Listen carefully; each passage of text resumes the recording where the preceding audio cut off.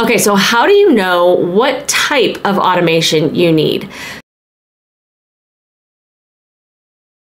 Determining what type of automation you need really depends on what is the trigger going to be based on. If it's something that is going to happen based off of an action or something that occurs within the system, so for example, a label being added to a card or a card being created on a new list or something like that, then you're always going to want that to be one of the rules, one of their generic rules.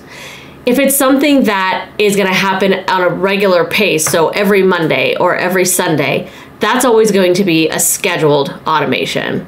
And then if it's going to be something that is based on when something is meant to be completed, so when it is due, then that is going to be a due date automation. But one thing that is a little bit counterintuitive here is if you're talking about the moment that something becomes due, the moment that a task becomes due, that's a due date automation.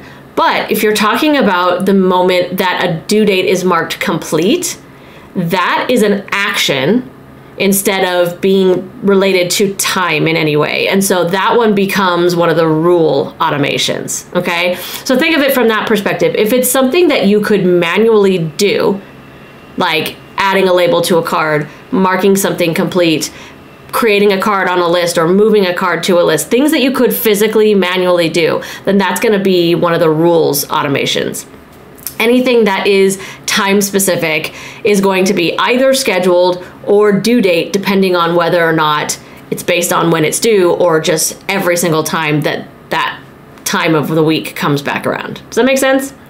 And then as far as the button automations, there are two kinds of buttons that you can create. You can create a card button or you can create a board button. And that's relatively self-explanatory, right? If it's an action that you want to happen case by case, so only for particular cards at a time, then you're going to want a card level button.